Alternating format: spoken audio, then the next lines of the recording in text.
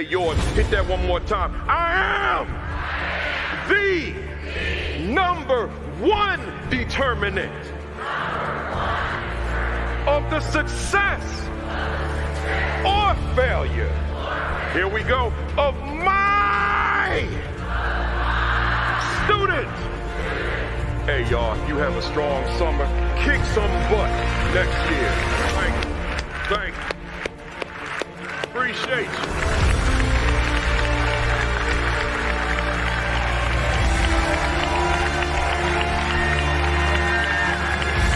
That's the mindset. That's the attitude. Love you guys.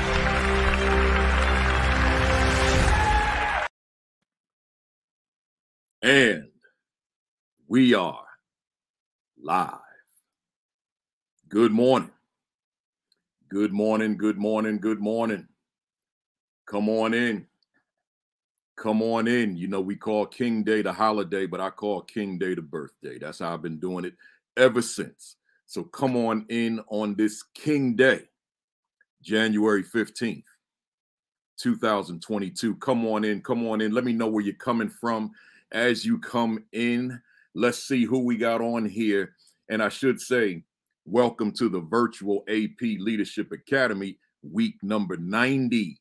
Yeah, I said 90. This thing was supposed to be 18 weeks, but it's 90. We got Ricardo Yanis in the building. Dr. Roz Gaskins is in the building. Demetrius Scott, my man. Cynthia Farmer is here. Michael Thomas is here. John Herricks, Rodney Williams.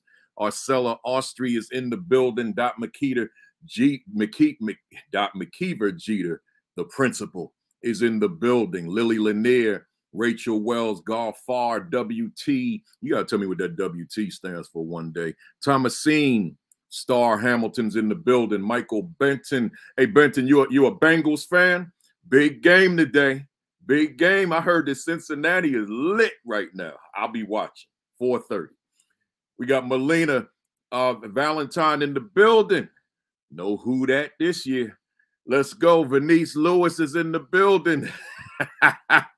Lady J is in the building. My man Vincent Stallings. Hey, you got one game, Stallings, but you know San Francisco gonna run you and my guest out of town, right? So that we got Brandy Callahan in the building.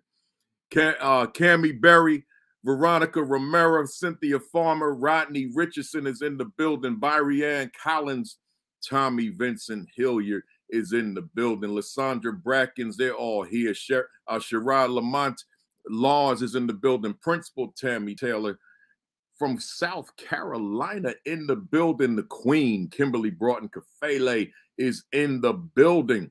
Corinthia, Denise Dixie's in the building. Sheikah Houston getting ready to lay it down in South Carolina. Alliance of Black School Educators today. She's widening her net, man. She getting ready to lay it down doing this conference. If you out there in South Carolina, I don't know what town is in, but you better get to Scabsy and check her out. We got my man Otis Kitchen in the building, principal down there in the warm climate. He down there in Tampa. See, it's 13 degrees up here, Otis Kitchen. 13 on my phone. But it's what's it where you are? 80? You getting ready to go swimming? We got Trenisha Gilbert in the building. Lewis Saunders, my man. Hovette, great morning to you back. It's probably warm where you are too down there in Alabama. Monica Welch is in the building. Alicia Gibson, Suzanne. Oh, man, I'm getting ready to butcher your name. Eliza Aris. Adam. I tried. LaWanda Dixon. Merlina said Merlina. What am I saying, man? Merlina Valentine. She said 90. Wow. I need to move out there down south somewhere. Crystal Nolan Brandon's in the building. Cheryl Lynn's in the building. Renee Graham's in the building. KB. Oh, no. Merlina didn't say 90 for temperature. I know it ain't 90 in New Orleans. You said 90 for weeks, I think. Yeah, I got you now. I got you. Appreciate you, too. Lori Phillips Houston's in the building. Oh, man, it's about 11. I got to get going. Lisa B. Woods Herman's in the building. Tamika Sumter. Hit the share button, folks. Hit the retweet. Let them know, man. We focusing on King today. got a big time guest in the wing. So let me say to you first and foremost, formally, good morning. Greetings. Welcome to week 90. Can you believe that, man? Now, the people who are new, you know, that may not mean as much to you, but the ones that have been rocking with me since May of 2020, and I haven't missed a Saturday, week 90 of the virtual AP Leadership Academy. And as I always say, I don't know about you. I mean, I kind of think I know, but I got to speak for myself on this one real quick. I just want you to know how I feel. I think you kind of feel the energy right now because I'm a little hyped, right? But I want you to know how I feel. I'm on fire. That's how I feel, y'all. I'm blazing. I'm feeling good. Got my Detroit Stars Negro League jersey on, man. I put these things on and I feel like I'm Superman every Saturday. I only wear these on the broadcast, but I feel like it takes me up a level because I'm wearing these jerseys of some of the best baseball players that ever played baseball, but because they were born black, they weren't allowed to play in the major leagues, so they had to form leagues, about 7 of them, just so they could play professional. So when I put these on, I feel like Superman. But I'm saying that to say to you, you chose leadership. And because you chose leadership, despite the pandemic, despite whatever the challenges are in the world, you have still got to be on fire. Woo! That's how I'm feeling. Let me jump into this motivational message real quick. Hit that share button, somebody. Hit that retweet button, somebody. Let them know, man, I'm blazing. My message is a Dr. Martin Luther King Jr. quote on his birthday today, January 15. It says, "We must remember that intelligence is not enough." He said, intelligence plus character, that is the goal of true education. Again, he said intelligence plus character is the goal of true education. So here, as I put it in this short message before we jump in, I'm asking you, under your leadership, what role does character play? What role does character development play? What role does ensuring that children understand the difference between right and wrong, good and bad, making good decisions versus bad decisions, doing the right thing when no one's watching? That is the major, the epitome of character. Knowing what to do, the right thing to do when nobody is peeping you. See, when nobody is watching. That's the epitome of character. I want to be the same guy 24/7. Right? So character, I'm just asking you the question, what role does it play in the leadership that you provide at your school, or those of you who are aspiring, the leadership that you will provide at your school one day? Right? Let's keep it going. Oh, I see my man, Principal Hurt, checked in. So I see you there, Sean Hurt. Good to see you. Great broadcast today, and we're going to talk about that as well. So let's go to it, y'all. For quick announcements real quick, and then we get into it. The ASCD Virtual Leadership Summit is this week, the 18th. I am the opening keynoter. I'm blessed for that. So please register, ascd.org. That'll be the 18th, whatever day that is, right? I think that's Tuesday. I'll be the opening keynote. I don't know what time. Just register and you'll see it all at ascd.org. I'll be sitting right here, right? Secondly, all the first timers, first time on the broadcast, on the live stream, welcome. Don't let this be your last time. Hang with us for forever, because that's how long I'll be doing this. As long as I got breath, I'll be doing this broadcast, right? So hang with us. We in week 90. One day I'll be saying it's week 300. One day I'll be saying it's week 500, right? We just keep it going. I got no reason to stop. I got a whole generation that's sitting in elementary classrooms right now, sitting in high school classrooms right now, who eventually one day will be leaders. And guess what? I'm going to live to be 100. So I'll still be on here talking to that next generation or next generations. So welcome to the first timers. My new platform, School Talk, man, I'm excited about it.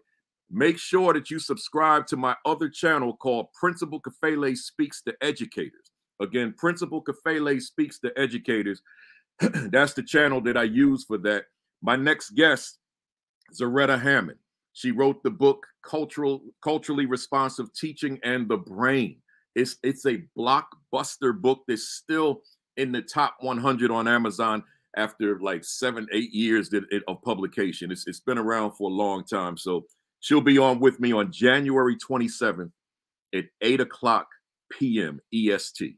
That's January 27th on a Thursday, 8:00 Eastern Standard Time. We had Dr. Donna Ford the other day.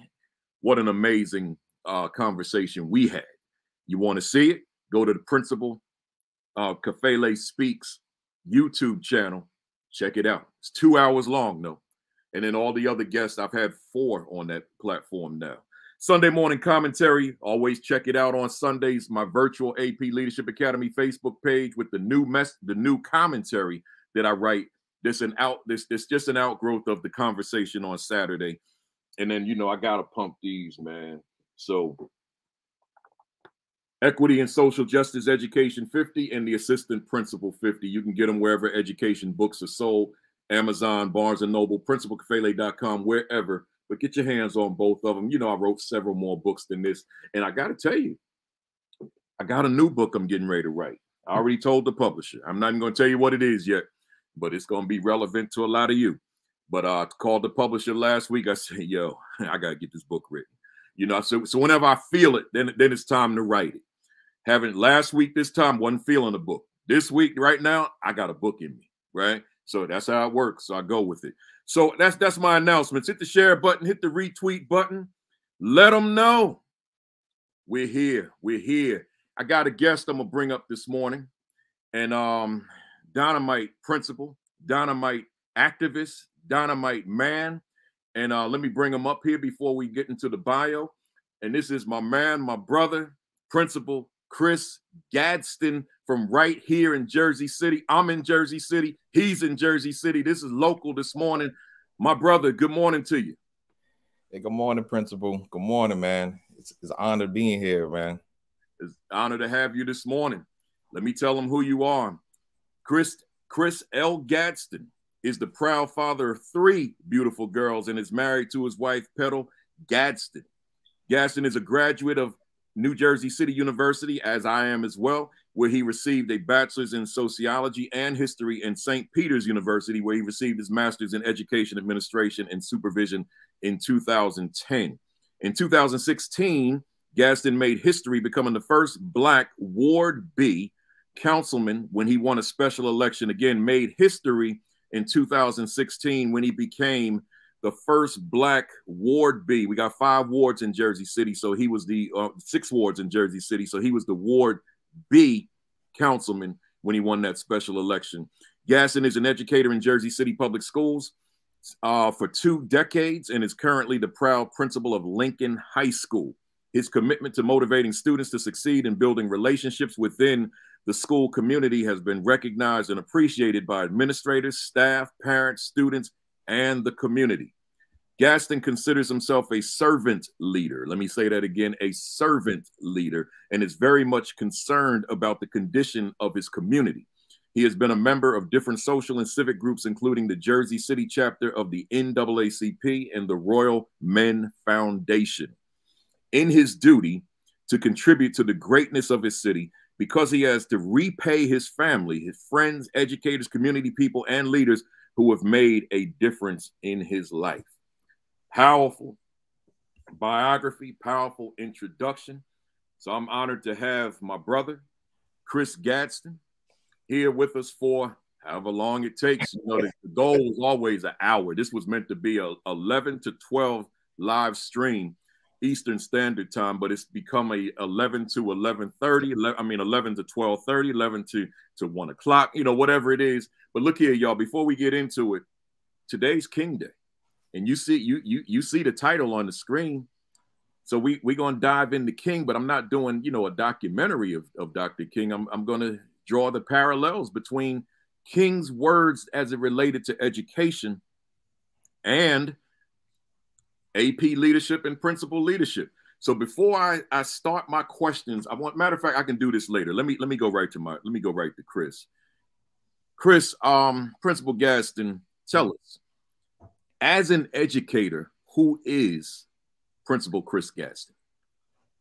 Well, you know, as my bio says, you know, like I don't get caught up too much in titles. You know, I'm proud to be a principal, and I'm proud to be the principal at Lincoln High School.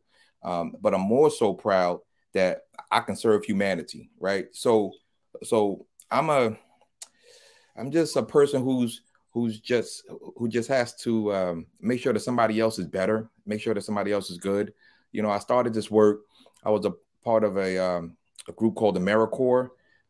My early introduction into education was helping children, homeless children, how to read and write. And so I got inspired by that work, and I said, well, I need to be inside of the schoolhouse, right? So I attended NJCU. I started taking credits. I changed my master's at least 3 or 4, changed my major at least 3 or 4 times.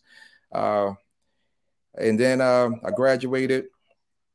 I became a substitute teacher, teacher assistant, teacher, vice principal, right? So throughout this whole time, you know, I'm very fortunate to do this work here in Jersey City, a place where I was born and raised. Yeah. So, you know, trying to change the dynamics and trying to assist and try to help people to elevate their lives, it's an honor to me, right? And so that's who I really am, you know. Nothing too fancy, nothing all elaborate and things like that. I just like to just work hard, make sure that I'm engaging with people, engaging with parents, engaging with the community, engaging with stakeholders, and challenging everyone to make somebody else's life better, because our central focus should be, you know, our kids and raising up a generation and raising up the next generation. I'm very fortunate to be an educator for about 22 years. And I'm starting to see a second generation, right? The children that you've taught now having children, and now you're teaching them, right? So now we got to give them something different than what I gave somebody 20 years ago, you know? So that's Chris Gadsden. You know, I'm a little long-winded, so I'm going to keep my answers a little succinct. No, I love it. And see that what's key here, you said you just want to help make somebody better. Right. I want the audience to hear that, because that's really at the core of what we do. I just want to make somebody better, right? Students, even staff, parents, community, whatever it is. So my second question then is, why'd you enter the field of education, and what continues to fuel your passion for this work? Well, I got into it because I started doing some self-reflecting when I was in college, and you know, my first initial interacting with the educational system was a little bit selfish, right? Because I said to myself, well, I want to give someone something that I didn't receive in my prior years. You know, like, I'm a late bloomer. I didn't go to college directly after high school. I didn't do a lot of things, you know, right. So I said, well, how can I fix this? You know, looking back at myself, what could have been done in my elementary school years? What could have been done in my high school years? I need to be a part of that change. I need to be a part of that. So that's why I got into it, right? But then when I started to engage with my, you know, community work, it just made sense, right? I mean, it just made sense. And so that's my why. I'm constantly motivated because the work is not done, right? There's still conditions inside of the community that has to be fixed. You know, our students are not leaving, you know, with these halls, our schools, without the proper, you know, diplomas and accreditation, you know, to go out there to make a life for themselves. And I think we can do better with that. So that's why I'm sticking with this game, you know, because, you know, to me, education is the last institution inside of our community. Now I'm going to speak about the, you know, the inner city, the Black community, you know, the hood, whatever you want to call it. The schoolhouse is the last place where the children can go in order to receive that guidance, in order to receive networking opportunities, in order to receive, you know, character development, like you said. Like we are shaping a whole generation from K to 12. You know, that's what we do, you know, and if we don't do this right, you know, you can see, well, for me, if I don't do this thing right as a principal of Lincoln High School, I can see the conditions in my community never changing. That's the way, like, I kind of look at it. And it's a huge responsibility. So, like, I'm just not comfortable with where we're at right now inside of our community. And I think we have to do more, you know, in education. So that fuels me, you know, that gives me my, you know, my fire, you know, every day. You got to bring that to the schoolhouse every day, and staff and everyone else kind of leans on that because they can see your work. Like, people see me in a couple of places. Like, they'll see me in the schoolhouse, they'll see me in the community, you know, serving. They'll see me in City Hall fighting for funding and all the rest of those things. Like, I need to be everywhere. Now, it's exhausting, you know, a little sacrifice for the family. You know, my wife is very supportive of the work, you know, but that's the reason why I do this. Hey, I love it. And I wrote down something you said that resonated. And I want the audience to hear it again. When you said, if I don't do this right, and I'm paraphrasing, the community can't grow. The community doesn't benefit from what you do in the school if you don't get it right. And I agree with that, because the school is not some isolated entity from the community. The school is where the children of the community receive their education. So here you are, the leader of that facility, the leader of that community.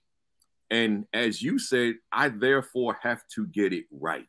So to the leaders out there, the aspiring leaders out there, the assistant principals out there who want to become principal, Principal Gadsden said as he opened up, you know, he doesn't do it for the glamour of it, you know, the title of it. It's the work. It's the servanthood, right? So here, if you don't have that mindset that there's a correlation between what you do as leader and the growth of the community outside of the school, you might want to go here. You might want to check yourself and figure out, what is it that I need to do differently, that there's a symbiotic relationship between my performance in the school and what happens outside of the school, right? So then, therefore, when you consider, Gadsden, all the reasons that you may have wanted to become a principal, is there that one that you said, you know, I want to be a principal for this reason, that reason, this reason, that reason, but is there that one that you said, but this is the reason? See, I had this is the reason. Did you have one of those? Yeah, because, you know, in the classroom, you know, I mastered the classroom, man. I'm teacher of the year, I did all this other stuff, whatever, right? So the classroom was no problem. You know, I love the classroom. Sometimes I think about going back, you know, but because I just love that relationship. I love the connection, right? I miss it.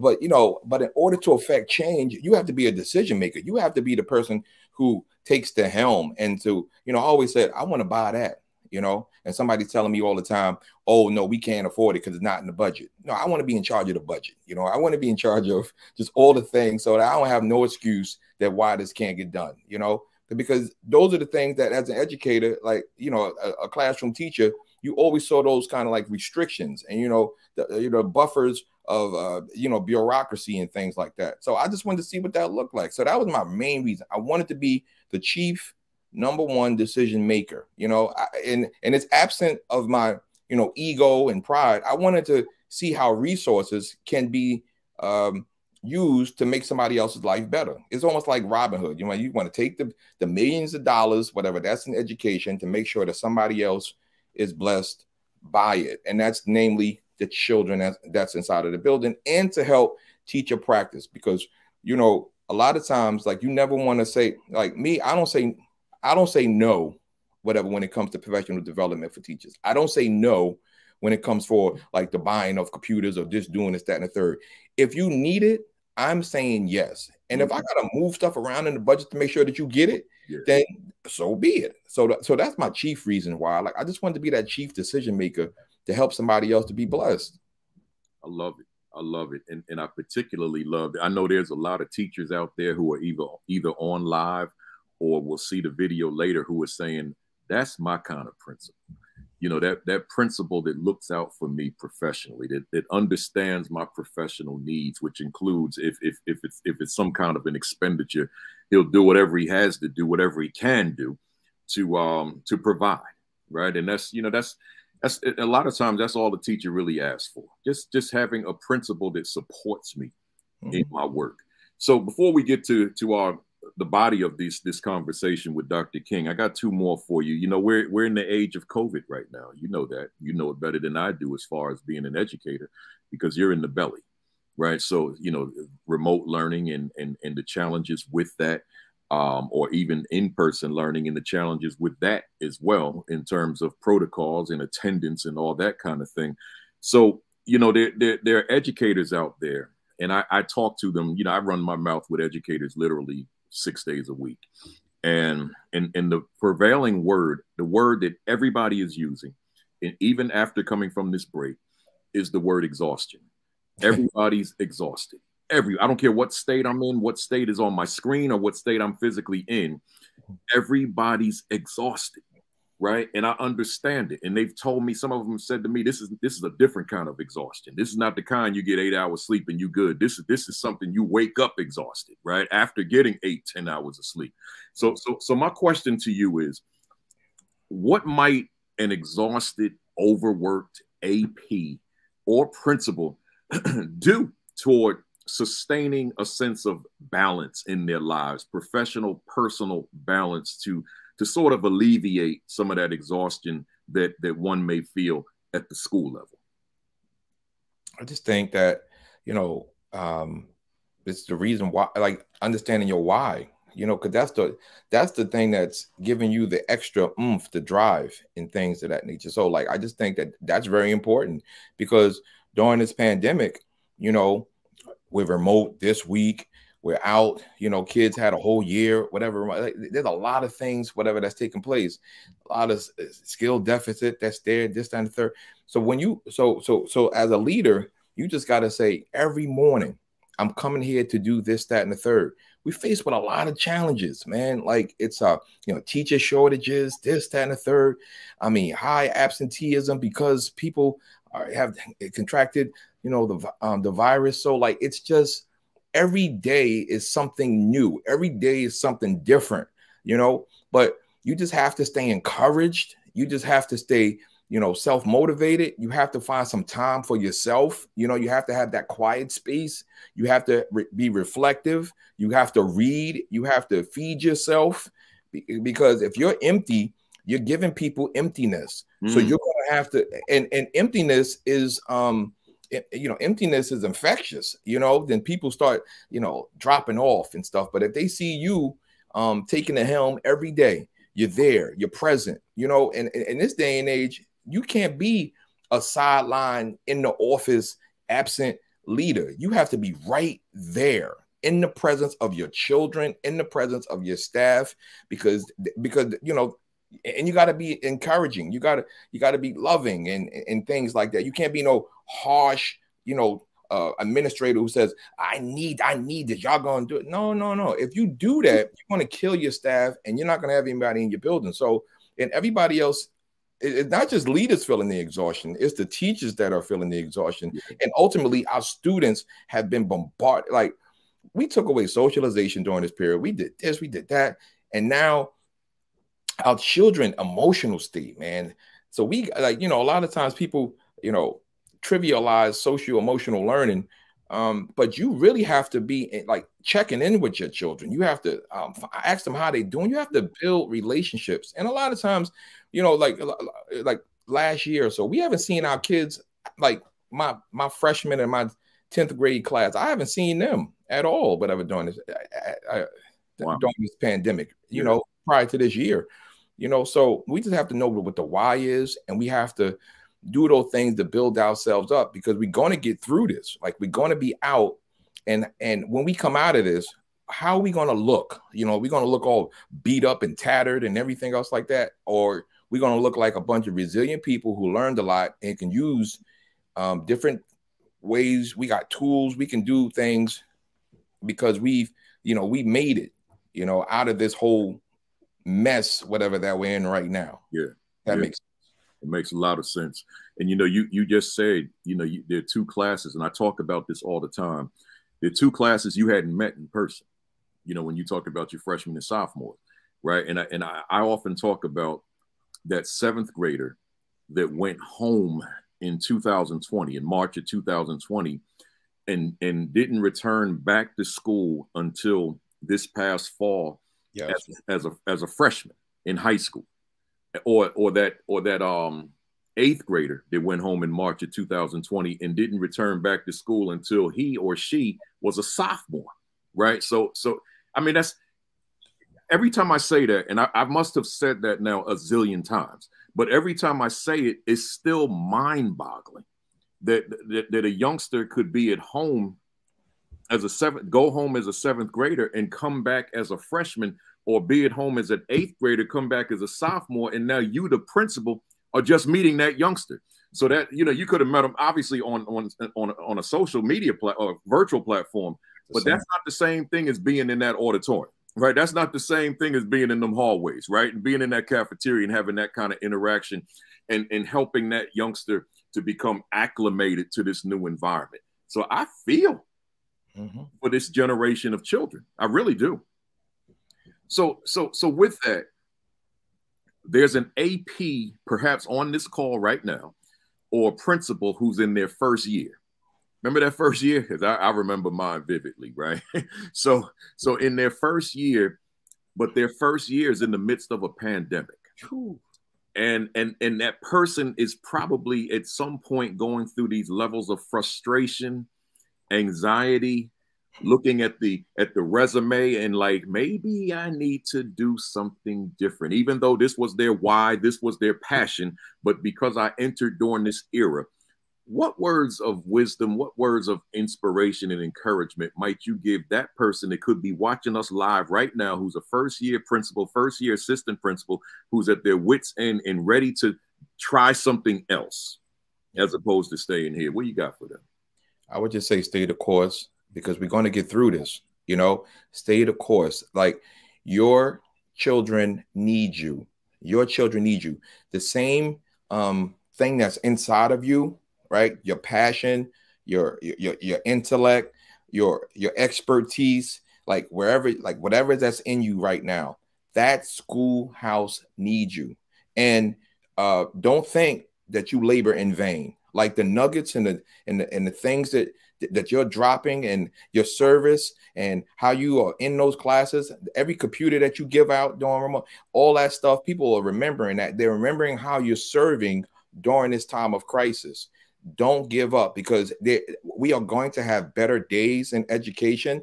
You know, I've seen the pendulum kind of like switch, you know, back and forth, whether it be AYT, No Child Left Behind, this and that. Education is a cycle of continuums. Right now, you're in the roughest patch right now. You're in that patch. But in a couple of years, we're going to be through this.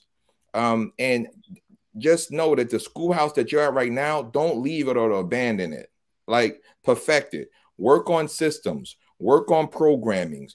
Get creative inside of this right now, because those same programs and initiatives and things like that, those will be the things that will be sustained when we get through this. So don't give up at all. You know, you're necessary, you're valuable, your parents need you, your children need you, the community needs you. Because I said it before, like I said it at the beginning, we are the leaders inside of the community. Like, there's many a days I'm saying to myself, well, what did it look like, whatever, outside of Jersey City, or what did it look like outside of Lincoln High School? And then I get zapped back because, number one, the work is not finished. And number two, like, I don't want to disappoint anybody. You know what I'm saying? I don't want to let anybody down. And it's that personal connection that kind of like keeps you. So if you have those personal relationships in the building, you see that little youngster every morning, like, good morning, good morning. Like, that person needs you. That person is relying upon that interaction every day. So it's the little things that matter to me. You know what I'm saying? Like, I feel guilty if I abandon my house. Yeah. You understand what I'm saying? Like, so don't give up. Like, it's going to get better. That's it. I appreciate that. Somebody out there need to hear that. You know, I don't typically do shout outs once we're into the message, But when I see a Wayne Stackhouse, right? You don't know Wayne, I don't think, but this young man here, I was a building-based sub back in like '89 in East Orange, and he was one of the students there in 8th grade. I went on and hired him as a teacher when I was a principal, right? Now he's a pastor, and he's on the East Orange Board of Education.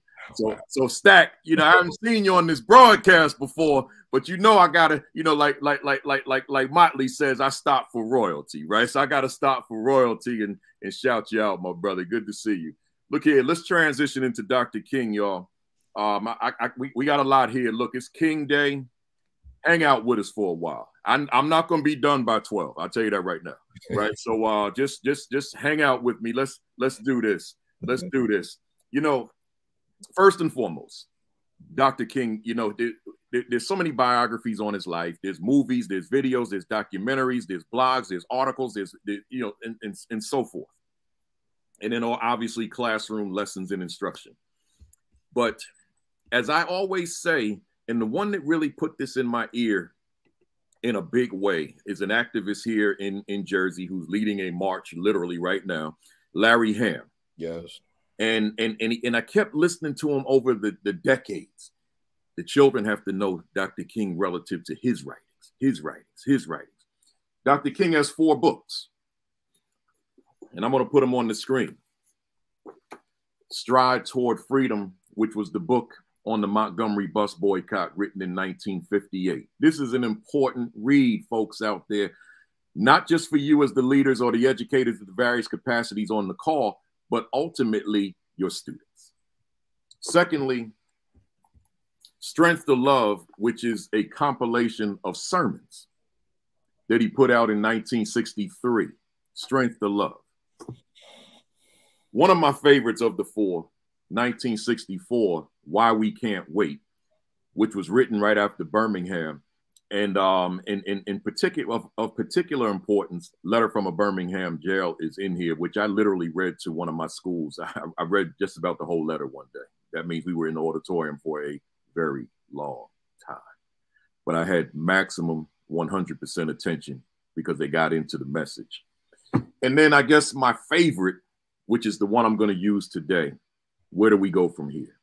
Community or Chaos, written in 1967 in Jamaica. Ocho Rios, Jamaica, took a vacation, isolated himself, cut off the phone, no phone, and wrote this book, which is a gem, right? So again, first I'll say to my audience this morning, our audience, if you haven't read the 4, then please do so. That's right, Brother Ham, People's Organization for Progress. He right in Newark right now, leading that march in 13 degrees, right? So get your hands on them, but then also think about how you infuse that into your school, into your language arts curriculum, into your social studies or history curriculum, whatever it is, so that young people have a better understanding than the sound bites that are on the news, and particularly around I Have a Dream. So that's, you know, as we talk about leadership, that's a part of your responsibility.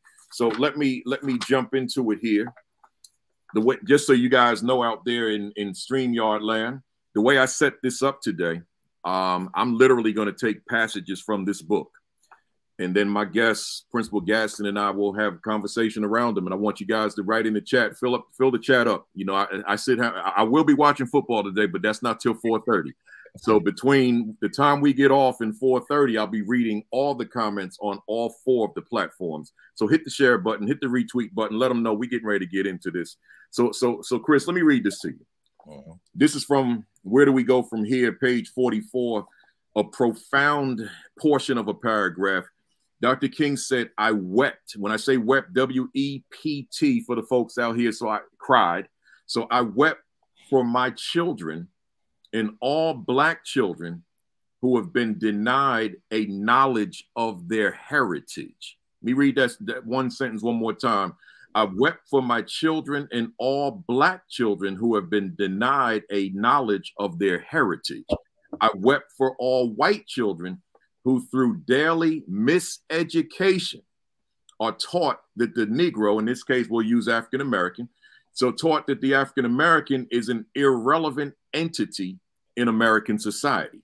I wept for all the white parents and teachers who are forced to overlook the fact that the wealth of cultural and technological progress in America is a result of the commonwealth of inpouring contributions. Yeah. Now, before I throw my question at Principal Gadsden, I'm going to say to all of you, it's not the kind of content that we typically get exposed to regarding Dr. King. You got to search for that one. You got to read for that one. You got to go to the books he wrote. He's talking about miseducation. We don't typically associate miseducation with Dr. King. We talk about struggles and protest and march and his positions on various different things. But here he said black children, white children are being miseducated, and white teachers and parents are victims of the same process. With that being said, my question to you, Gadsden, what are your thoughts on this quote relative to what and how we expose children to history? Well, you know, it sounds like Dr. King is a big proponent of critical race theory, right? So that's a whole narrative right there. Now, and he's saying that it's beneficial for everybody to understand the importance of our history, and you know, that's hugely important. You know, one of the things, you know, I have the best social studies department in Jersey City, probably a state of New Jersey. And you know, one of the things, whatever, that I challenge them and they challenge me on is like getting out. Now, this pandemic has really hurt us with, you know, with field trips and things like that. But, you know, right now we have, you know, Woman of the Movement on. We got Emmett Till, whatever, being on every night, every Thursday night, right? And so it was an honor, whatever, for my students, right, to actually meet Reverend Wheeler. You know what I'm saying? So, like, it's always kind of like connecting these experiences and kind of like having the students understand their position inside of this continual of struggle, right? And that's important because I mean, how are you going to fight against resistance, or how are you going to know how to shift and move, and how are you going to know your role in society if you don't know your history? And so that history is powerful and it's important, right? So we have to give green lights in the classroom for people to stretch that a little bit. You know, in New Jersey, you know, we have the Armistead Commission, and everyone has to infuse a little bit of this, that, and the third. I would hope that a whole lot of it inside of the all curriculum inside of that we teach. But you got to feel comfortable enough to actually engage in that, and we got to give all teachers, really, PD, black and white, everyone, so that they can feel comfortable enough to talk about the history, because this history is sad at times. It's raw, it's real, it's upfront, and we can't scratch the surface on our history. You know, we got to give people the truth, because they're going to be living those hard truths in years to come, and they're going to want to know why. How do we get here? You know, and that narrative has to be articulated and thoroughly explained so that our children can prosper. All children can, America can prosper. Over the last 2 years, like, that's really been the conversation, whether it be Black Lives Matter, whether it be critical race, whether it be all these things that are coming out. People are saying that it's high tide now. It's high, like right now at the time for truth to be given. We need truth, right? And because truth is going to prevail. Right? You can't hide and deny truth no more to our children and to society. Can't hide it. It's you got to tell it, and it's interesting because in today's times, and you think about May 25th, 2020, the murder of George Floyd by a Minneapolis police officer over a period of 9 minutes and 29 seconds. That changed everything. Because young people want information, right? Young people are craving to know more than the sound bites. So, but the problem is, if we as a staff or we as a district, either politically we don't want to offer the information, or we just don't have the knowledge base, then we're not even in position to give the students what they need. So that's why, for example, a platform like this would be created, and then the other one, School Talk, so that I can talk to educators so that we collectively, because it's always guests, talk to educators about the need to expand upon what you know. Yep. The master teacher is not going to complain about a curriculum, because the master teacher knows much more than a curriculum will ever have. The master teacher said, okay, like just a simplistic example. The master teacher, the curriculum said Thomas Edison invented the light bulb. But the master teacher said, no, that's only a portion of the story. These are Lewis Latimer light bulbs, right? So the master teacher doesn't worry about that. But the challenge to us, are we going to strive to be that master teacher that ensures that learning in the classroom is culturally relevant and those relationships are culturally responsive?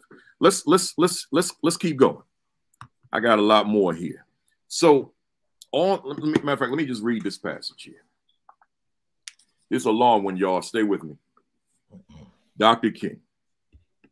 The history books, which have almost completely ignored the contribution of the African American in history. Again, he said Negro because it was written in 1967. So the contribution of the African American in American history have only served to intensify the African American sense of worthlessness and to augment anachronistic doctrine of white supremacy.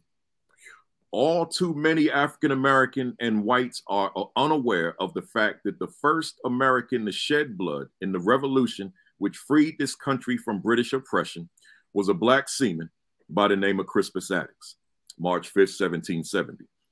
African Americans and whites are almost totally oblivious to the fact that it was an African American doctor, Dr. Daniel Hale Williams, who performed the first successful open heart surgery in America. And that another African American, Dr. Charles Drew, was largely responsible for developing the method of separating blood plasma and storing it on a large scale, a process that saved thousands in the lives of World War II and has made possible many of the important advances in post-war medicine. Lastly, history books have virtually overlooked the many African American scientists and inventors who have enriched American life. That's a lot there. That's a lot. Of course, had he written this in today's times, he probably would have had a whole lot of other names in there to throw in there as well. But my question to you, although the focus of the virtual AP Leadership Academy is APs and principals that watch the live stream or watch it on the video, I want to say this in terms of everybody. To that end, what can a school leader do to ensure that all students are being exposed to the fullness of American history, right? Because I'm at a point, I'm gonna interrupt my question real quick. I'm at a point in my life, my professional life and my personal life, where I don't use the term Black history too much these days. And the reason is because of the critical race theory hysteria. Yeah. So with the critical race theory hysteria to legislate African-American history out of curriculum, because that's essentially what it is. So then I'm saying, well, hang on. I'm not talking about African-American history. How about that?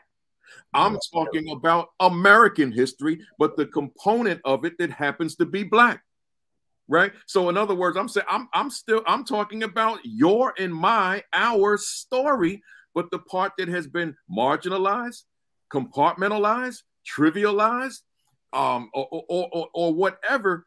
So I'm calling it American history, and let's tell the fullness of the story. So with that said, let me read my question again. What can a school leader do to ensure that all students are being exposed to the fullness of American history, which is actually, now I wrote a typo here, African-American history, which is actually American history, as opposed to a narrative that excludes the existence of the African-American or reduces him to an afterthought in history. Afterthought in history. Wow, that's powerful. You know, they got to do what you did. You know, I got to give my educators the flexibility. Like, you know, when you write in curriculum here in New Jersey and you getting into some good trouble. Good trouble. I think you got some good trouble in the early 2000s. I got into some serious good trouble. You got in trouble. And you know, and let me just shout out James Mtume real quick, because you know, everyone knows, most people know that he made his transition the other day, but without James Mtume, I don't know where the course of my professional life would have gone. Wow. His intervention on that radio show, that changed the course of my history. Let you keep going. No, and that's important because, you know, while everybody were in state legislators were talking about Armistead commissions and everything else, you were basically saying at that time, it's very important to have these students have knowledge of self. We got to build up the community. And the way we do that and to build human beings is to build their knowledge of their history. And that was just like so resonated. And as an early educator in New Jersey and following you, seeing you on the news at that time, because we shared mutual friends, Alvina Gadsden and Corinthian, seeing you at the church. And I was like, yo, this is what it's about, like being fearless, you know, and not being scared, whatever, to kind of hide this. Because at that time I was a social studies teacher and I was like, now listen, I can tell you this, but you know, it's not in the curriculum, because at the time we got to teach to the test and we got to do chapter. I was like, these kids were hungry for them. And every time we gave them, they appreciated that they did every essay. They did everything that you asked them to do. They did every report, because they were just only reflecting upon them. So me as a leader, I got to make sure that I allow teachers to be flexible.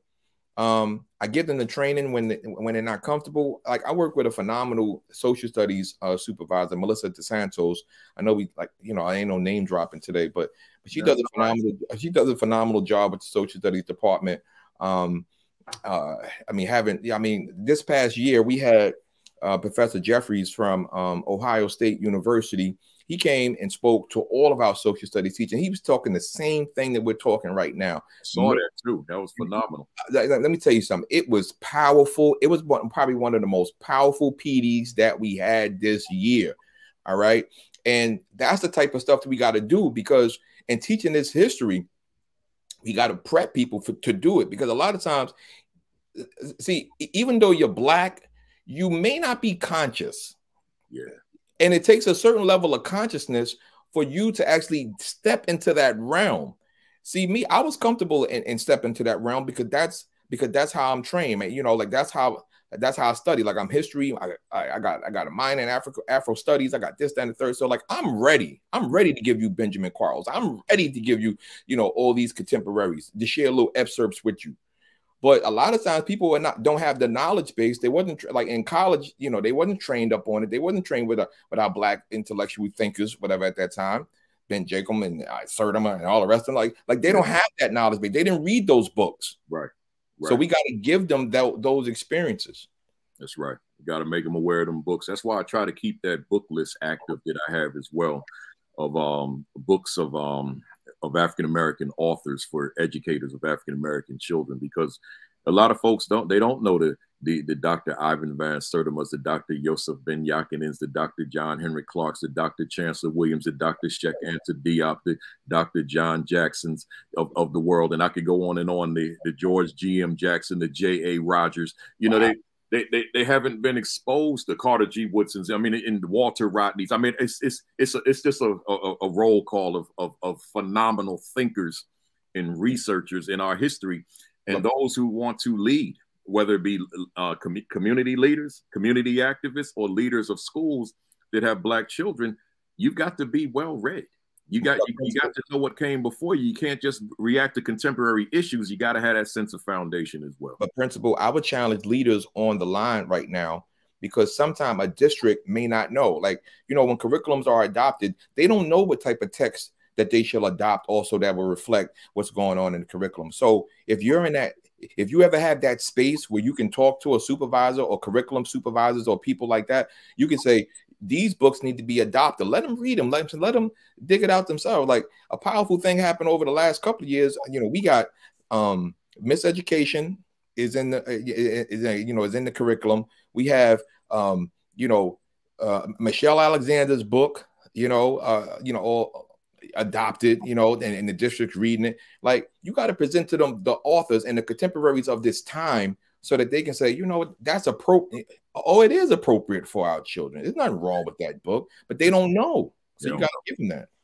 They don't know. One of the high points of my career as a teacher, I was about 35, 34 years old, something like that. And they had this curriculum, the social studies curriculum supervisor that knew of my work in the classroom. So they decided that they did want a curriculum that addressed African-American history, and they asked me to write it. So I wrote this K-12 curriculum that entire summer. It was like the summer of 1995 or something, or 94, whatever it was. And they said, will you provide a book list for staff? Man, I just took from my whole library, just put it all in there. And I know if it's anybody from East Orange watching it right now, Stack, I don't know if you're still on, but that curriculum is somewhere in that district, right? I mean, it's K-12, African-American history. I'm not talking about the Sojourner Truth Middle School curriculum I wrote. I'm talking about a district curriculum where I put every book in my library as a resource inside that curriculum, right? So it's go to that social studies department, Stack. It's probably there, right? I wrote it a long time ago. Let's keep moving. Someone asked me what page I just read from, and that was page 42 and 43 from Where Do We Go From Here?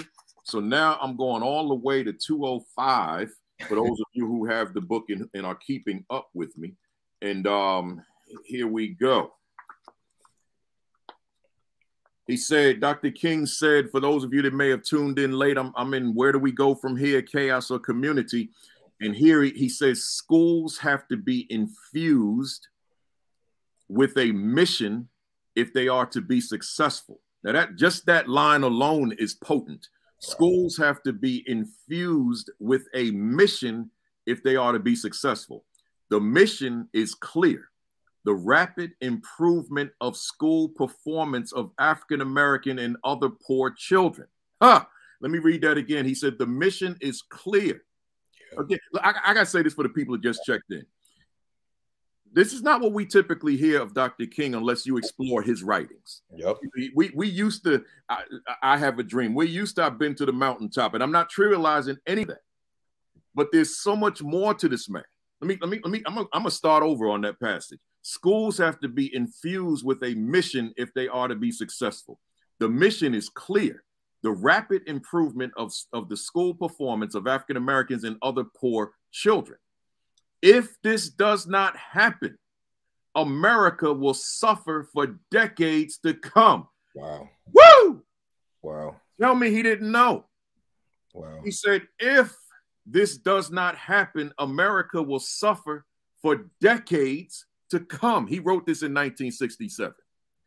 Where a missionary zeal, this part I love, where a missionary zeal has been demonstrated by school administrators and teachers, and where this dedication has been backed by competence, funds, and a desire to involve parents, much has been accomplished. Man, listen, I got to read that part to y'all again. Where a missionary zeal has been demonstrated by school administrators and teachers, and where this dedication has been backed by competence. Not just the zeal, but you don't have the competence to be great. Yeah, have the zeal. Yeah, have the energy. Yeah, have the fire. But do you have the competence? That's what he's saying. So, and funds, a district, state, funds, federal government, funds, and a desire to involve parents. Much has been accomplished. But as he ends it, but by and large, American educators, despite occasional rhetoric to the contrary, have not dedicated themselves to the rapid improvement of the education of the poor. Wow. Yo, this ain't how I have a dream, y'all. This ain't I've been to the mountaintop. This something a little bit different here, right? So now, my question to you, I got two out of this one. What can a school leader do to ensure a missionary zeal? Right. And see, you know, a lot of times people like, I don't like the word missionary, you know, but he's not using it in that context. Like that teacher that comes from the suburbs with this missionary spirit, I'm going to save the kids in the ghetto. No, that's not what he's talking about. He's talking about that fire that you said, I am locked in, fully committed, all in. That's what he's talking about. So what can a school leader do to ensure a missionary zeal in all of the adults throughout the building? That's my question to you. Well, once again, you know, I'm very fortunate to be around a bunch of folks who understand the mission. You know, I work with Miss Natasha Walker, Miss Wendy Danzy, you know, our principals. And even before that, you know, when I first came to Lincoln High School, you know, King must have sounded like he was writing Rising to the Top grants, right? When he was talking about you got to have this, the funds and the competence and the training, and you might make sure you have the right proper people, because it takes the right type of people to lift a school out of a failing status to make sure that they are successful status. And I remember coming in with our team, Miss Cheryl Richardson Evans and a whole squad of folks. You was on, like, we was a part of the 2,000 high schools in the country that produced a considerable amount of dropouts, right? And our graduation rate was just disgusting, and you know, on the verge of closing and all the rest of that type of stuff. So it does take a missionary zeal to have people to understand the why. We have to save children's lives, and 30-something% of your students graduating within 4 years, it's not going to cut it. It's not cutting it at all, right? So you have to have people, whatever, on fire, have people, whatever, being trained, have people being the pedagogy, how they teach. They got to get training. They got to get all those things. And if they don't get all those things, they're not equipped. They're not competent. You know, they're not ready to rock out. So you got to have all of that in order, whatever, for you know, for you to see change, you know, change to occur. You know, so King right there, you know, some people in the on Facebook, they said that's very prophetic. And it is prophetic because, like I said earlier, if the schoolhouse, which I believe is the last place in the community where folks can go, are not producing success, then we're not going to have successful outcomes economically. We're not going to have people in the job market. The success of a community, right? And it's me going back to my community hat, right? If you look at any census data and you look at the degrees that people have, that shows you, like, you'll see higher social median income. You'll see all that stuff take place. You'll see that their children are graduating too. So education is highly important, and putting people in positions so that they can make a life for themselves. It's hugely important, because that's what King is talking about. And if the system of education is producing mediocrity, failure, the community is in shambles.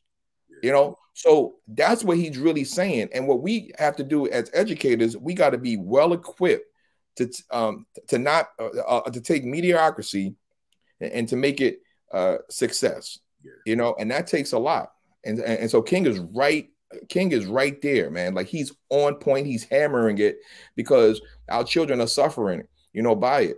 We still have income gaps that are inside our community. In Jersey City right now, like where where my school is at and where other schools on the south side of the city is, like, the median income is like $35,000, but you can go downtown when the median income is like $85,000. This is a $50,000 community, like, income gap. And you can see that in all metropolitan. I don't care if you're in Pittsburgh. I don't care if you're in Baltimore. I don't care if you're in New York. I don't care if you're Los Angeles. You have to improve somebody else's economic status. And that has to be done through education. It has to be done through education. So King is totally right, because that's how you take the people who are poor and you help elevate their status in life. And that comes through the schoolhouse, and it comes through the systems that we set up as educators. I love it. Now, you know, there's a question on here. I'm probably gonna I might put you on the spot with this one, but the young man asked the question, and I think it's a good question. I'm just trying to find it. I don't want to waste too much time searching. Here it is. He said, this is brother that's with us all the time, every week. How do you get the missionary zeal out of burnout and tiredness? So somebody's in the school, it's COVID, I'm burnt out, I'm tired. How can a leader bring that zeal out of that individual? You can't do it. You can't do it through forced mandates and things like that. You have to do it, and during this time period, you have to keep things very simple. You have to keep things very simple. So you just have to just give them a couple of things to do to ensure that students are successful, because this is not the time to put a lot of things on teachers' plates. Mm-hmm. And I know sometimes like we got to make sure that they take challenge and things like that, but we got to make sure that the main thing is the main thing. Mm-hmm. All right. So I would encourage, like, in order to get that zeal from them, I'm not saying give less to do. I'm just saying be very, just keep something the main thing. Like if it's you know, people keep trying to throw this testing in here. Well, this testing during the pandemic, like, I mean, we got to do it. But if we're talking about lack of skills and skill, like remediation, because when we come out of this, we got to have students feel more confident and better. Then we have to focus on standards, and we have to make sure that we align assessments and things like that, so we can see growth inside of one particular area that we see. You know, at the beginning of the school year, you probably diagnosed a whole lot of skill deficit, right? And so you can't attack all of it at once, and don't expect your staff to attack it all at once. Take a couple of things that you want to drill down on, that you believe is the thing that's going to make them more successful, and stay there until you see success. Now, when we come out of the pandemic and things like that, and we have more time and people are not as scared about the virus and spread and all the rest of that, all the hysteria of this time period, then you can go back, whatever, to the big bucket items, you know.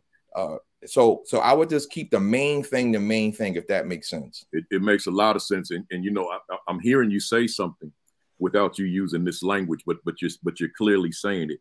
You're saying to set the teacher up for success with little wins. Yes. Right. So small wins until we can get to that point. You know, you think about, like, if I can use a quick football analogy, you think about a team such as the old Cleveland Browns, where there was no culture for winning. It's just, if you were Brown, it's a losing team. The fans know that.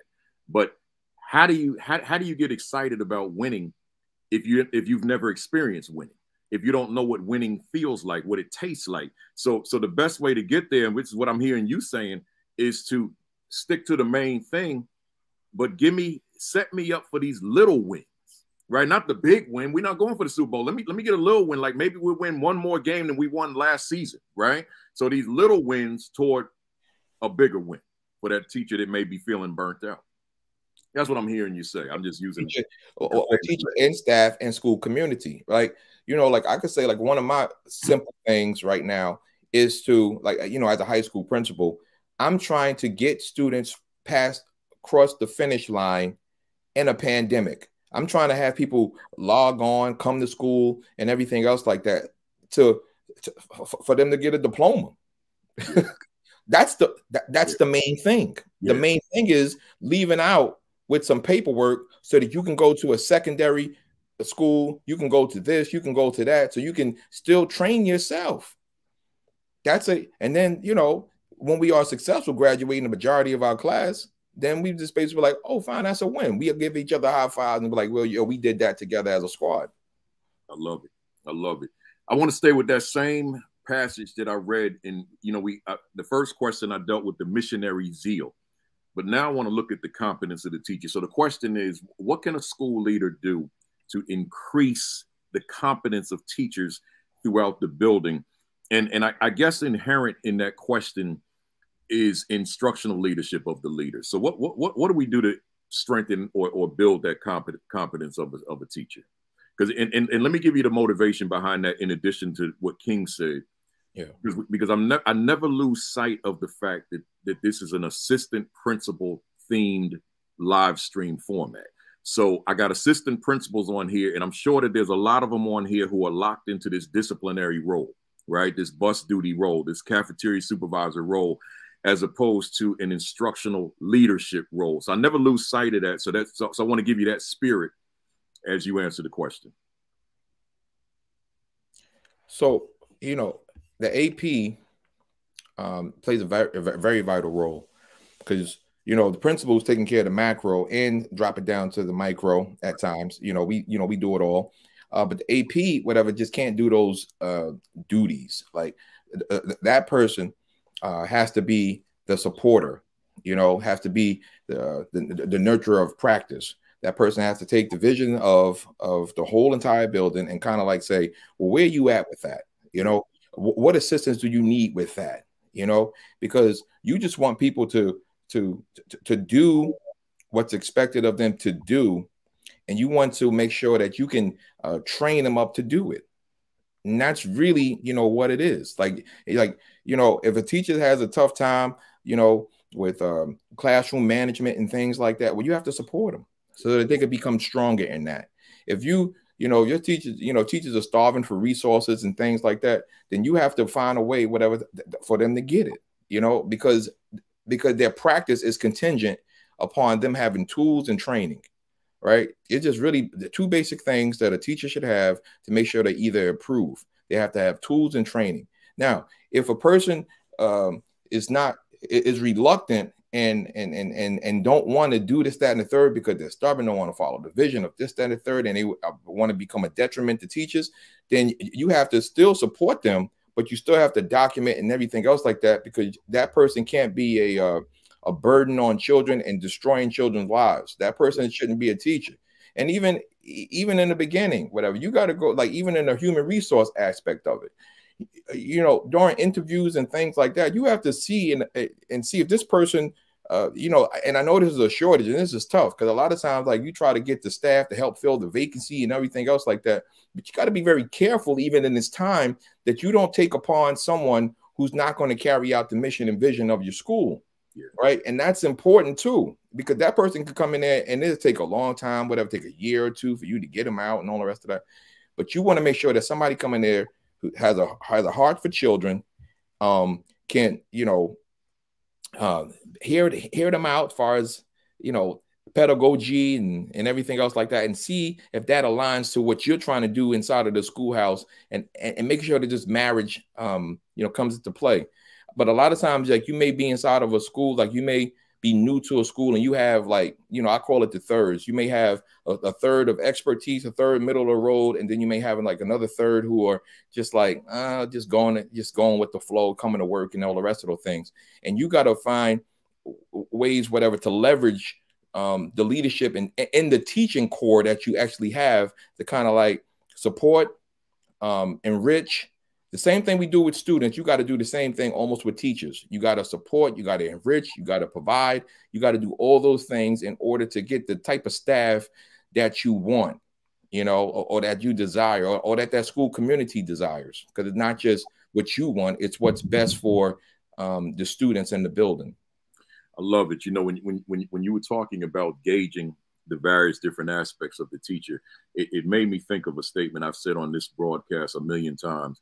And that is, during an interview, I have zero interest in reading or looking at a portfolio, right? So that if I even open it, I'm just doing it so that the candidate doesn't feel bad that I didn't take a look at it. But I don't need to see that. I just want to have a genuine conversation with you. It's not even an interview. It's just a conversation. And I will gauge out of that conversation if you seem to be somebody that I'd want to work here, and if you feel that I'm somebody that you would want to work with. Yeah, your portfolio, I look at it after the fact, but I don't need it. I don't need it to tell me who you are per se. I want to hear what comes out of your mouth, what comes out of your thinking as we sit in that particular interview. But let me keep going. I got another passage I'm gonna read on 2004, but before I read it, let me say this to you: the achievement gap. You know, the day I set foot in a school as a first-year teacher in 1988, that terminology was thrown at me, and it was thrown at me throughout the course of my career as a teacher and a principal, the closing of the achievement gap, the closing of the achievement gap. And somewhere along the way, I said, nah, that's not my issue. My issue is more so what I coined the attitude gap. And I'm not going to get into all that here in the context of today, but I'm saying that to say that it was just thrown at us all the time.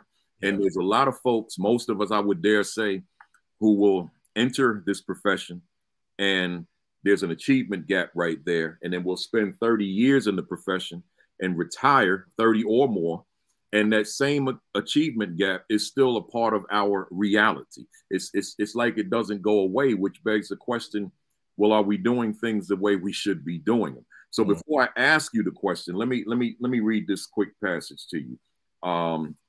I'm on 204 for those who are going to buy this book or have the book and want to know where I'm getting this from. The task, this is Dr. King speaking again from where do we go from here? The task is considerable. It is not merely to bring African Americans to the higher educational levels, but to close the gap between their educational levels and those of whites. And then he goes on to explain that if this does not happen, as African Americans advance educationally, whites will be moving ahead even more rapidly. So for everyone out there, so what King is saying is closing the gap is so critical, because if we're looking at it where based on data, white students, those who are at grade level anyway, are here, and black students are here, and he's saying we can't move like this.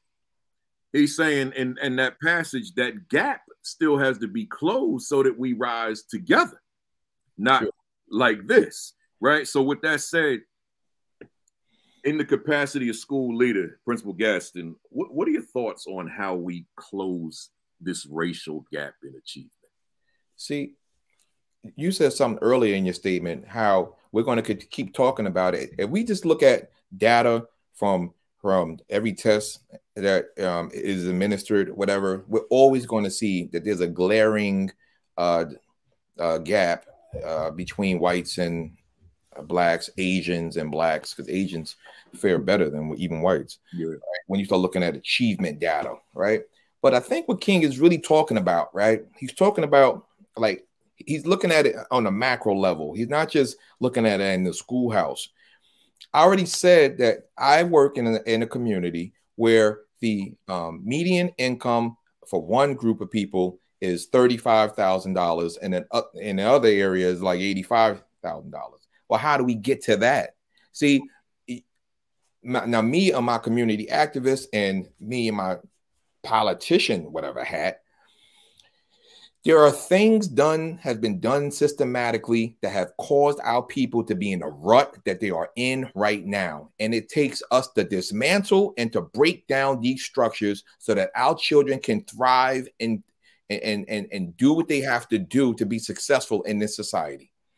If these things don't take place, if we don't address whatever the economic, making sure that they're not discriminated against jobs, making sure they're not this, that, and the third, they can receive all the training that they want. If you look at folks, whatever, who have bachelor degrees and masters and blacks, they still fare worse than a white person with a high school diploma.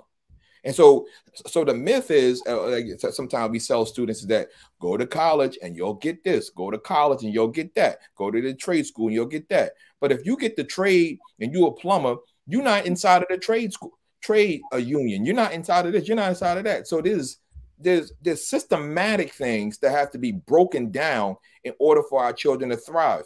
So I'm not saying everyone in the schoolhouse or every leader in the schoolhouse has to be engaged in the political process, but it is a behoove. Like we have to engage on the outside, because like I said, the school is inside of the community. So we're going to have to fight for different things. Like we have to fight for apprenticeships for our students. If we see a thriving business district inside of our city, and we're not talking about people coming in to offer jobs and to do this, that, and the third to help alleviate that. If we don't create pipelines where students can leave high school, get apprentices, do internships and things like that so they can have access to that.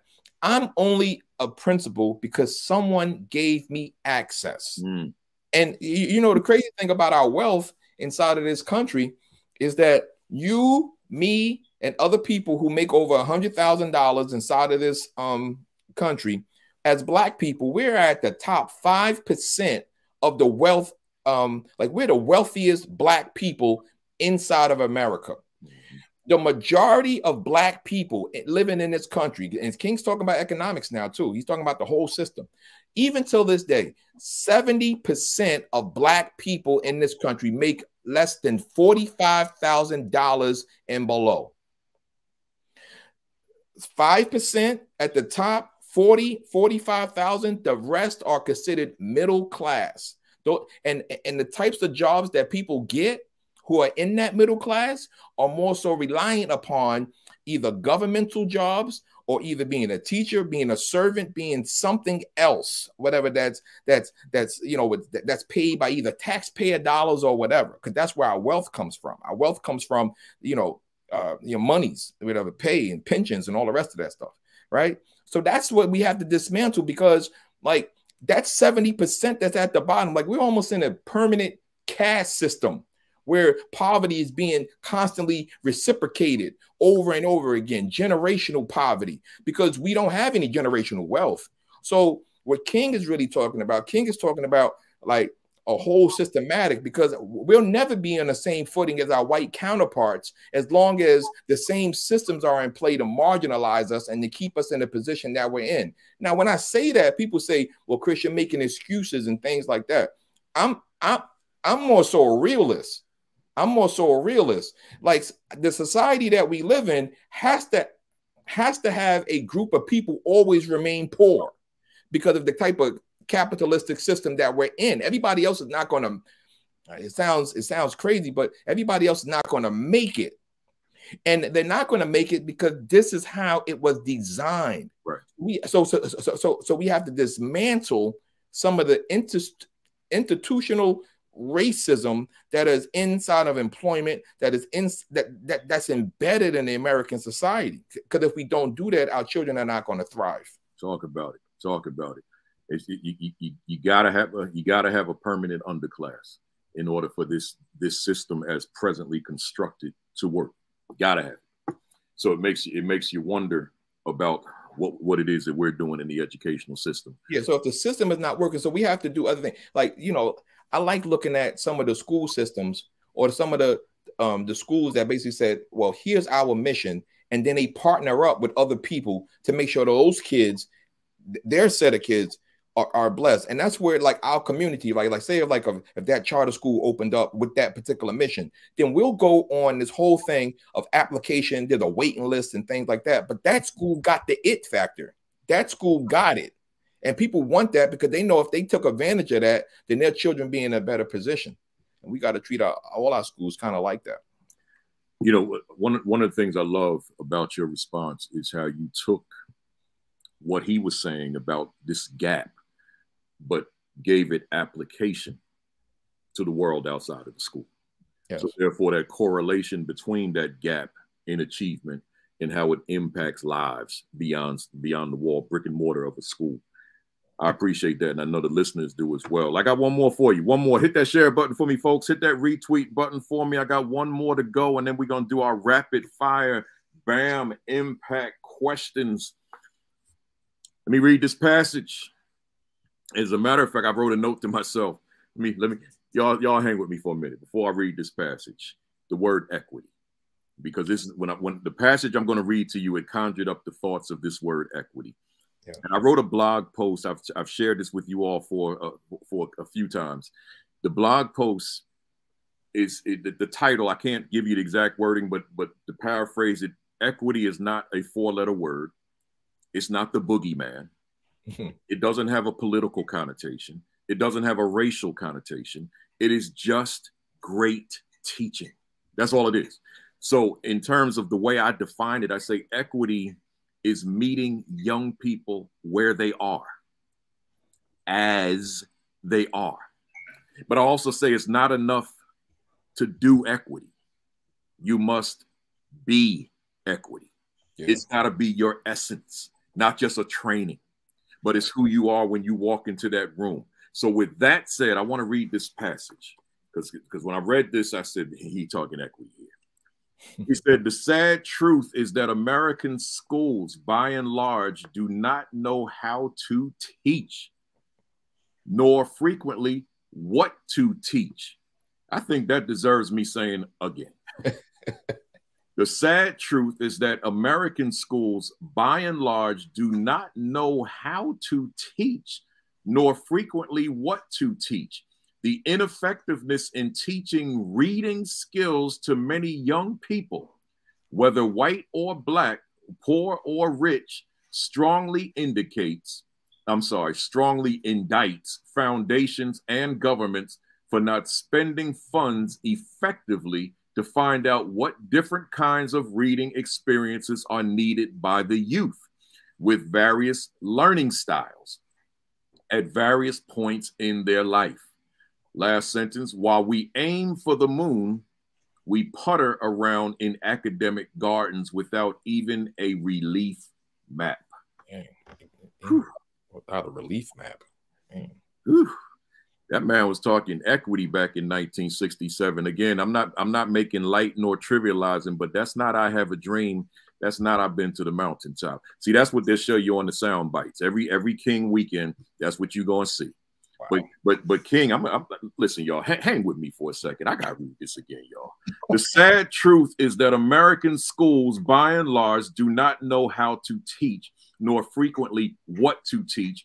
The ineffectiveness in teaching reading skills to many young people, whether white or black, poor or rich, strongly indicts foundations and government for not spending funds effectively to find out what different kinds of reading experiences are needed by youth with various learning styles at various points in their life. While we aim for the moon, we putter around in academic gardens without even a relief map. Wow. My question to you, as a school leader, how do we ensure that the individuality of each student in every classroom is never lost, which is what he's saying?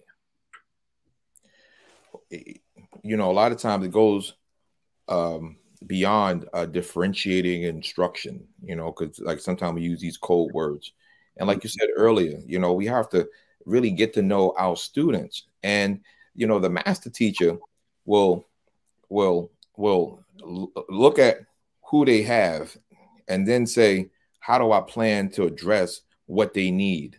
You know, like, I mean, how do I do that? And then as building leaders, we have to constantly push that. We have to say, look, you have different students inside of your classroom. There's no cookie cutter model, whatever, when it comes to educating our students, right? So you have to basically challenge, like, listen, this child needs this. Did you give him that? Do you need help with planning for that? Yeah. Because, you know, a lot of times people come with their methodology and they mold, and, you know, they teach this one way. They were like, I planned this lesson, I did this, and I wanted to get that done. And then, you know, when they assess, you know, they'll see that students are like 50% of the students pass the test, 50% of the students can follow me to the next lesson. You be like, well, so stop for a second. So you got to get people to, especially in schools where you see like there's quote unquote low achievement, you have to say, well, you need to go back and get them, and you need to find a way to help them out, because they need you. Because you can't leave them right there. Could be you'll be going to another concept, and then they'll be left behind. And I guess that's what he's talking about. He's saying, and then on the macro level, right? You know what we do inside of our school systems, we equally distribute dough, whatever, per child and everything else like that. And our schools, like some of the schools we work in that has high need, we need more resources to make sure that the job gets done.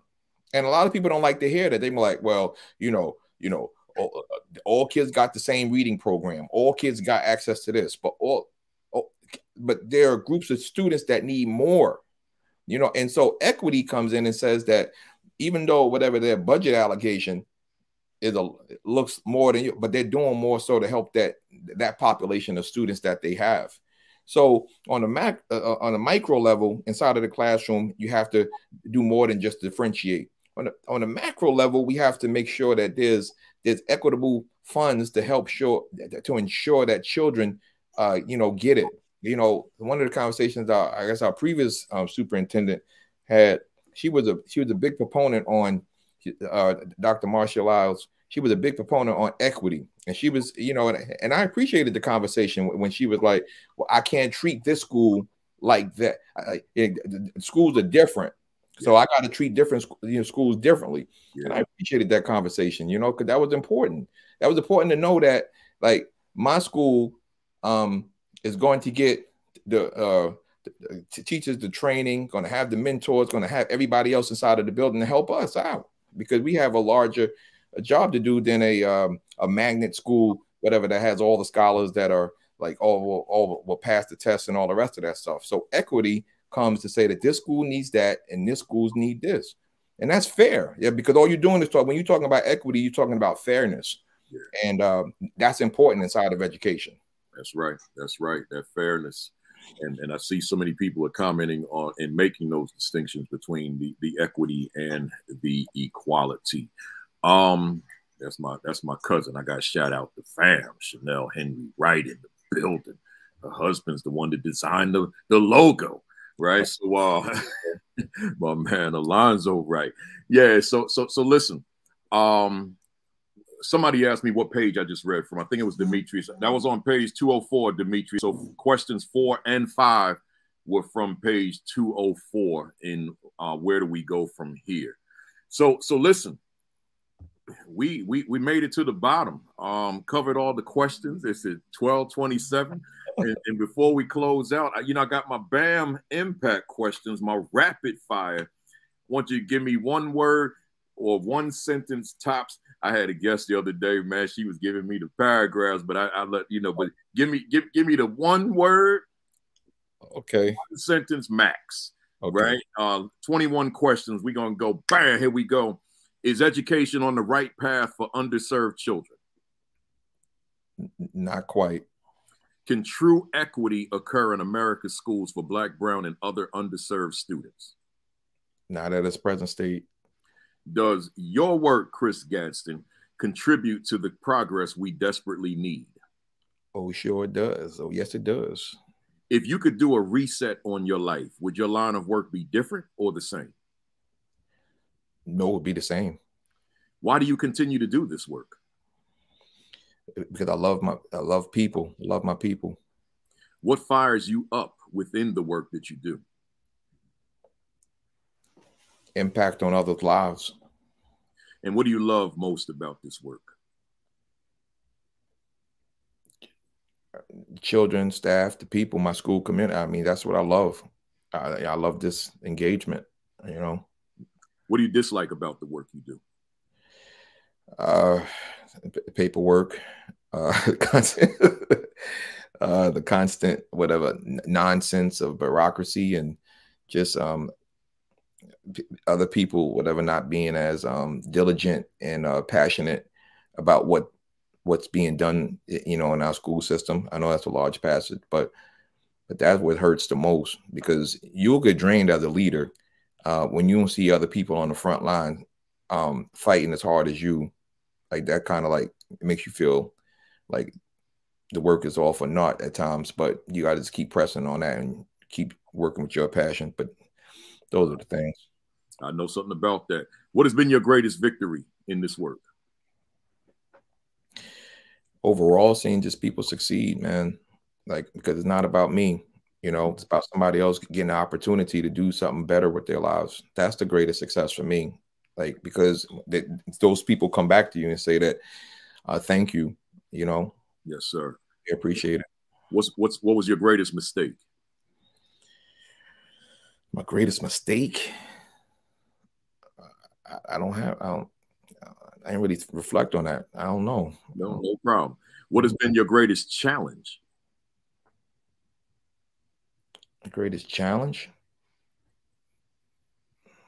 I don't know. See, make me reflect, man. I got to go back. That's what these are for, but you got to do it quick. No, I don't know about the challenge. Greatest challenge. I mean, if I could speak for you for a second, one of your greatest challenges might be leading through a pandemic. Well, leading through a pandemic, or and reflecting. I'm a Principal Kafele. Like you're very important to me, and I can remember there was a dry period in my life. And I'm going back, whatever, to talk about this right here, this VP, this AP Academy. I'm aspiring to be the principal. I'm rejected at least 8 or 9 times. I can remember, and one of my times I was frustrated. I even went on social media and I was talking crazy, and you were like, "Chris, take the post down." Post down, Chris. And I was like, all right. But then, like, you challenged me and you pushed me, whatever. I started watching the YouTube. I started taking my notes. I started doing all the things, whatever, to become a better, like a better leader. And that was very challenging because I started doubting myself and this, that, and the third. But I mean, that was challenging early on in my leadership, not being able to have the ability to lead on that level. So I thank you for that. I appreciate you. Keep going. Are you proud of your first year as an assistant principal? When I was an assistant principal? Yeah. Oh yeah. I mean, I was proud. I mean, it was hard. It was hard as ever. Transitioning from a elementary school to a high school and then being thrown into the fire, like that was tough. Yeah, that was real tough. So yes, sir. That's another show. Are you proud of your first year as a principal? Yes. I mean, I'm proud of it. But after my first year, then we started a pandemic, and then we in a pandemic, and then this is actually my 4th year as principal, and now I'm trying to lead throughout the pandemic. Yeah. So I've just been all pandemic. Right. That's right. Who inspires you in this work? My former leaders that I've had, Mr. Walker, just, people who helped put me in positions, just folks who fed me throughout the years and helped me to get to this position. So I appreciate everyone who's done that. What are you reading right now? What am I reading right now? I mean, it's a combination of things. The Color of Law. I'm still going through that. I mean, I started picking that up again, and redlining and all the rest of that stuff. Those are some of the things I'm reading right now and just talking about. Yeah. Oh, that's cool. What's a book you'd recommend for our viewers? I mean, just a lot. I mean, give me one. Give you one. Yeah. Man. I mean, just to start, whatever. Like you got to start off with Carter G. And then, just recently, Dr. Chris Endham's book. Give us that title. Ratchetdemic. Oh man, white folks and you colored. Oh, man. No, the new one is Ratchetdemic. Yeah, the new one Ratchet. But before that, for white folks who teach in the hood, and the rest of y'all too, and the rest of y'all too. That book is very important, and it's talking about like how you approach and how you engage. And I love the way he used the analogy. Like there's one section he used the analogy of the church and how you got to get that response, how you get all that stuff out of children and stuff like that, and talking about being relative and culture. A lot of times people struggle with having cultural relevancy. So that book, is an extension to me of Gloria Ladson's book, and talk about, so like that realm is very important for people to be in right now as educators. Excellent. Almost done. We got what we got here. 5 more. What do you want to accomplish? Give me your short answers on these last 5. Okay. Come on. What do you want to accomplish that you haven't accomplished yet? I want to create more mentorship, man. Just mentoring of students. I find it hard. Like early in my career, it was easier than I have as much to do, but I want to get back to that. I want to get back to training up people, training up students, training up men. Gotcha. Are you satisfied with where you are professionally? Yes, but I just have this longing to do more. I'm trying to ask God reveal that, but I'm comfortable right now, but there's more to do. All right. What could you say to a viewer out there who continues to face closed doors? Give me that one sentence. Oh man, don't give up. Don't give up. What could you say to a viewer out there who's lost their fire? Get it back. Find a way to get it back. Like find a way, like go back to your first love. Go back to why you started. Talk to people, read more, reach out to people, because you're inward right now. You're losing your fire because you focused inwardly. Now focus outwardly, and that fire will get rekindled. There you go. And then last one. If Chris L. Gadsden was a word in a dictionary, what would be your definition? Loyal, dedicated, lack ego. I love it. I love it. Look here, we came to the end, and I want to say formally, I appreciate you. Appreciate you being here. Appreciate you dropping all these gems and wisdom. And as I say, when it happens, you hit it out the park. I got the bang. I got the bag, man. Hey, wait, hang on. Let me turn this right. Louisville Slugging? That's Louis here. Principal Kafele, man. Okay. Jefferson County Schools in Louisville, Kentucky gave me this. Wow. Right. So you hit it out the park, grand slam. If you agree with me, y'all, give me some fire emojis, give me some thumbs up, give me something. Let them know that that this was time well spent this morning, this afternoon. And with that, I'm sure there's someone that would like to get in contact with you. I know you're busy anyway, but there might be, you might have some time, some way, somehow. I know it's hard because it's hard for me, but how could they get in touch with you via social media, that type of thing? Oh, social media? Yeah. I mean, I don't know if you want to put, since you don't have that book to sell yet and all that kind of stuff. I don't know if you want to put your email out there, but that's on you. However you want to do it. But social media, how they can reach you through Messenger or DMs or whatever.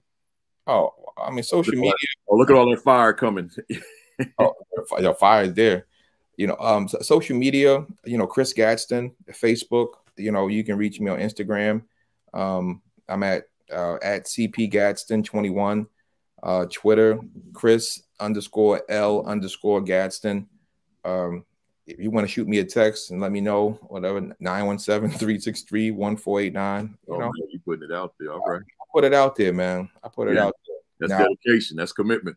But I thank you, man.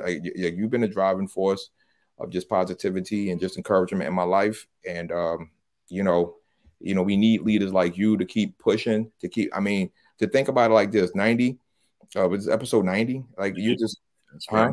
Yeah. I mean, you're training up people in the pandemic. Like you're training up leaders in the pandemic. That is remarkable. That is crazy. But throughout the country, like you're training up a group that's going to say, because of you, I'm in a position to lead, and I'm one of your disciples. Appreciate that. Hey, well, again, thank you, and thank you for being here. Hang with me while I do these announcements. Don't leave, because then we're gonna talk off camera. Hey, folks, next week I got another guest coming on. I got guests until May. I'm not going solo again until May. So I got my man Carlos Johnson, principal down there in Charlotte, North Carolina. He calls himself Coach Carlos. So join me for Carlos Johnson next Saturday at 10:55 Eastern time.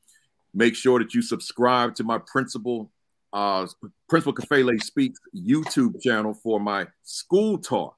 School Talk has one theme: effectively educating Black children. That is the sole purpose of that new platform, which put my cousin back up here. Chanel Henry, her husband Al designed the logo for that too, right? So that's School Talk.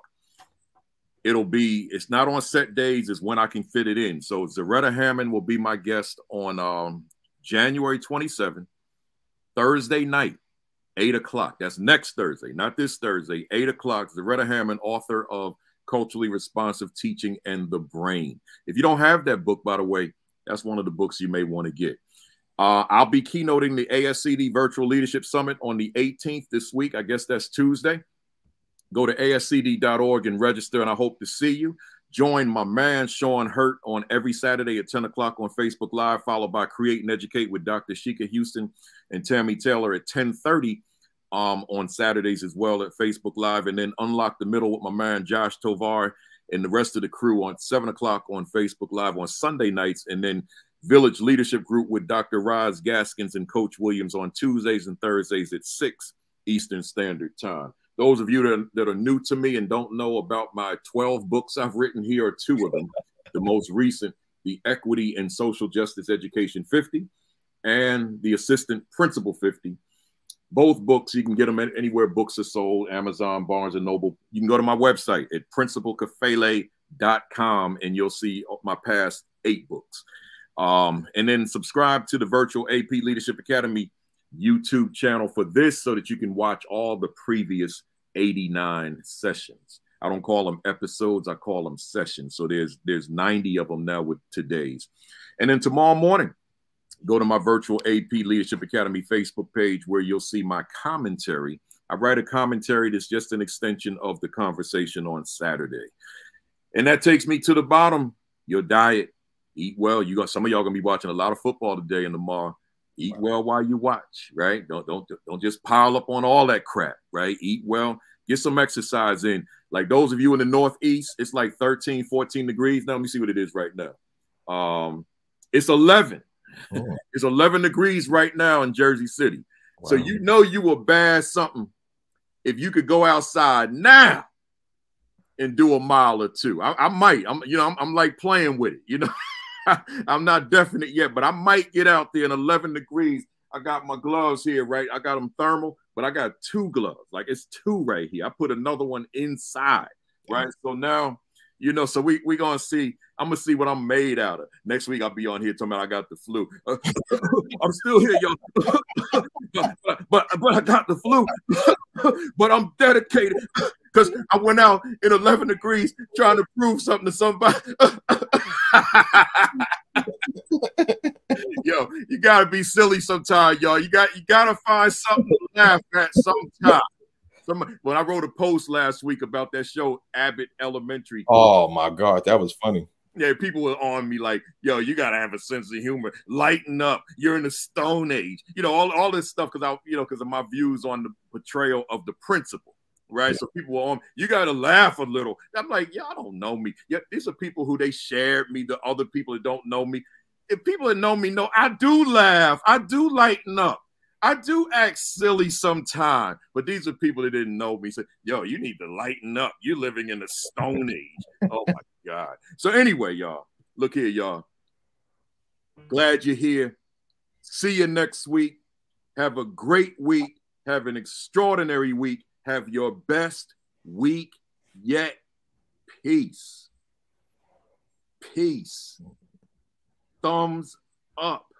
Cock that fist back. 1, 2, 3. Bam!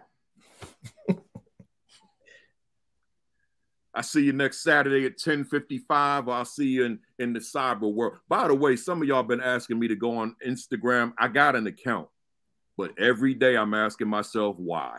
I only have it because people on this thread said you got to get on Instagram. Okay, I'm on Instagram. Now what? The same people on Instagram are on Facebook. So I'm asking myself, why am I here? Those pictures. All right, y'all, I'm out. I might say something crazy. Y'all later.